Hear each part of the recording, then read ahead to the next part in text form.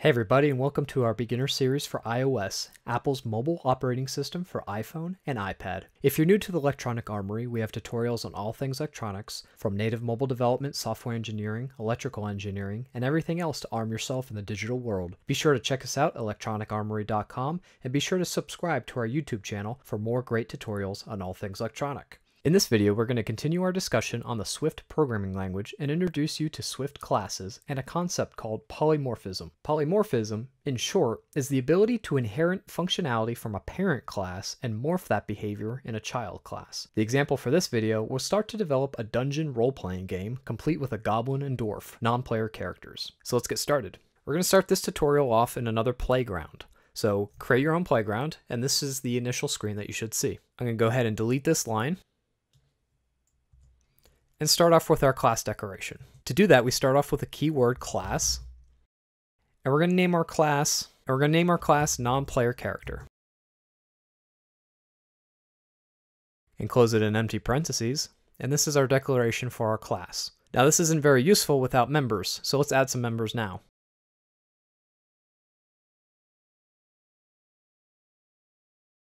Our non-player character has an attribute health and another attribute power. Xcode is going to complain about our class because these variables are not initialized. We can solve this in one of two ways. We can initialize it on this line here and give it a default value, say 0, or we can create an initializer. Let's do the latter. To create our initializer, we start off with the init method, empty parentheses, and empty method body. This will create what's called a default initializer. Here, we can give initial values to our health and power attributes.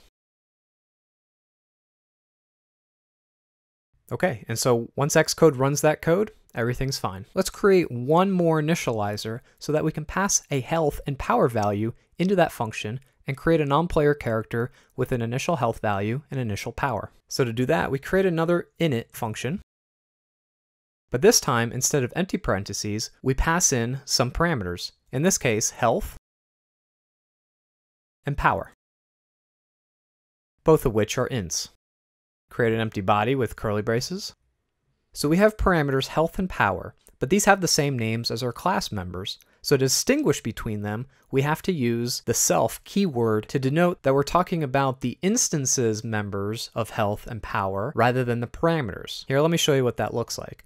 So in order to reference the health for the class instance, we do self.health and set that equal to the parameter health. My cursor is on that second health. You can see that it underlines the variable name as well as the parameter that we're passing into the init function. This is a great way to show that this particular variable is referring to that definition. If we move our cursor over to the self.help, you can see that it's underlined, and the other health members that are underlined are namely the one that we declared in the class and this other one that we've initialized in the other init function. In this respect, this is the same as the self.health, but we don't necessarily need to declare self.health in this case because the compiler knows which one it's talking about. When it becomes a little bit more ambiguous like this, then we do have to define self. Okay, let's set our default power now. Now that we have our initializer defined, both our default and one that takes parameters, let's define a function to go along with our non-player character.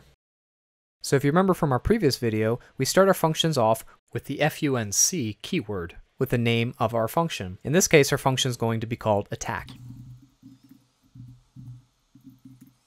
So here's our attack method, and it's not going to do very much right now, but what I wanted to do is pass back a string so that the playground can output this value. So to return a value from a function, we do dash greater than as kind of an arrow, and this is going to return a string. And inside the body of our method, we're going to say return attack from non-player character, okay? And this is the initial definition of our class. Obviously, this is a very basic example, but let your imagination run wild in what you can do with classes. For our next step, I'm going to introduce you to polymorphism, and the best way to do that is to show you an example of that. So we're going to declare another class, namely Goblin. So let's do that now.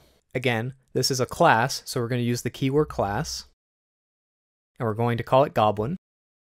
Now we're going to do something a little bit different. Instead of starting our curly brace to define the body of our class, we're going to use a colon, and this is going to tell Xcode that we want to inherit the abilities and the functionality in the above class, non-player character, and include those in the goblin. In our example, a goblin is a type of non-player character.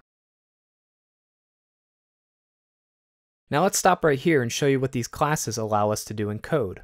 So down at the bottom here, I'm going to create an instance of the non-player character class and store that in a variable called non-player character.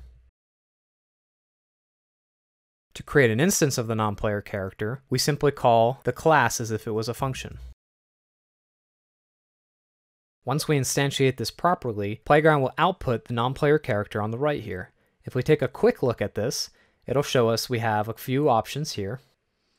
So namely, our health is equal to 0, as well as our power. Now let's include this in the line of code underneath here to get a better example. Now if you remember, our non-player character has a health and power that we can actually access and change. So let's do that now. Non-player character, and use the lowercase method because it's the instance, not the class name. And using dot notation, we can do dot health and set that equal to something else, say 100. Non-player character, dot power, and maybe set this to something different like 20. After Playground runs our code, we can take a look at how this mutates our instance. So health is now equal to 100, and power is still equal to 0 on that first line. If we go down to the second line and do a quick look on that line after execution, we can see that the health is 100, and the power is 20. Now let's include the results underneath this line of code. Okay, so now you can see that when we instantiate our non-player character using the class and the empty parentheses, which corresponds to our empty initializer, you can see that our health and power is 0. If instead we wanted to use the initializer with the 2 parameters, we can use those 2 parameters here and set our power and health equal to something different. We can pass in our different values for health and power here, but the easiest way to go about that is actually to delete these parentheses, start the parenthesis again to bring up the autocomplete, and select our initializer with the health and power already selected. So hit enter on the autocomplete, and it'll allow us to enter in these parameters. Now don't worry if you get an execution error like I just did, it just means that the code didn't compile properly, and that's fine because we're not done editing yet. So on our health, we're going to put in 20, and hitting Control/, we're going to cycle to the next placeholder, and our power is going to be, let's say, 15 in this example. I'm going to hit the right arrow to complete our end parenthesis. And now you can see that it's used our initializer that has our parameters, and our health starts out at 20 and 15. And then of course later on in our code we set it back to 120, which you can see in the output here. Okay, so classes are a nice way of collecting a whole bunch of different attributes in one object and then mutating that object. Now we can create multiple instances of our non-player character. But let's see how Goblin works with these parameters. Go ahead and delete this non-player character code here and replace it with a new Goblin variable. So let Goblin equals Goblin. Let Playground execute that. And we're going to add that output right below this line to see what its values are. Okay, so Goblin, again, uses our default initializer, and so its health and power both equal 0. Now let's look at our attack method. If I use Goblin, and make sure it's the lowercase version here, .attack, I can call that method. However, the output currently is attack from non-player character, as you can see here on the right. But this is not just any non-player character, this is our Goblin. And so how do we mutate or morph the behavior of this function in order to better fit our Goblin behavior? Well, we need to override this attack method to better handle the behavior for our Goblin. So to do that, we have to rewrite the attack method, but we have to let Xcode know that our attack method inside our Goblin body is an override of the parent attack method. So what does that look like? Well, it's pretty simple. We just use the override keyword and then start our function. Now our function declaration has to match exactly with the parent. So again, this has to match that exactly. And now it's expecting a return value. So hitting Control/, will highlight our placeholder, and we're going to return something slightly different. Attack from Goblin. Now if you look below, I didn't change any of this code. Our Goblin.attack, the output for that is now attack from Goblin. Let's look at one more example. Inside our Goblin class, we're going to add a new member, and we're going to call this weapon skill. And this is going to be an integer.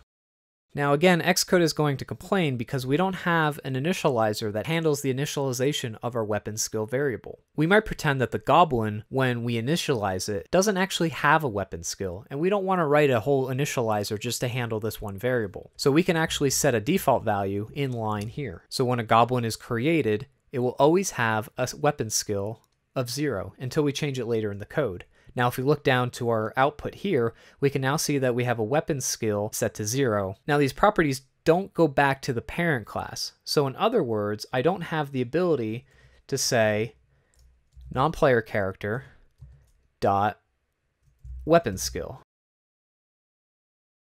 equals, say, 20. Xcode will complain about it because our non-player character class does not have a member weapon skill. However, if we change this to goblin, let's cut this, paste it down below goblin, and change non-player character to goblin, again lowercase. You can see that works just fine. If we scroll down, the output looks like goblin, but that's just the class that it's showing. So if we hit the quick look, you can see that our weapon skill is now 20, and our health and power is still 0, 0, because we use that default initializer. And again, we can use the initializer with the parameters just by typing in those parameters here. Hit the escape key while in the parentheses, and it'll bring up an alternative initializer. Hit enter, and now you have the health and power parameters that we can input. And again, Xcode will say that there's a bad exception here, and that's fine for now. Just type in your health, let's say 66, control/, and 55 is going to be my power. Let Xcode run that. Now our goblin is initialized with health of 66, power 55, a weapon skill of 0. We use the attack, which is going to attack from the goblin. And the goblin, if we add this output to the bottom of this code, we can now see our weapon skill is 20. I hope you found this tutorial on classes and polymorphism in Swift useful. If you'd like to see more iOS tutorials, like this video, subscribe to the channel, and comment below with any questions you may have. Be sure to check us out at electronicarmory.com. Hit us up on Facebook for more tutorials on native mobile development, iOS, Android, software engineering topics, electrical engineering, and everything else to arm yourself in the digital world. Thanks, and we'll see you in the next video.